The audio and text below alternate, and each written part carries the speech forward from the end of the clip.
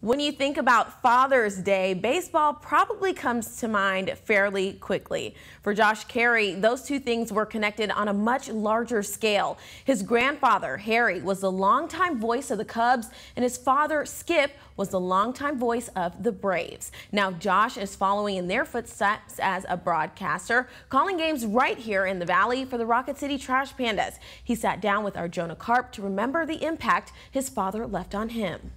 Skip Caray, as the father, the broadcaster, the person, what do you remember? I remember a passionate father who wanted the best for his children.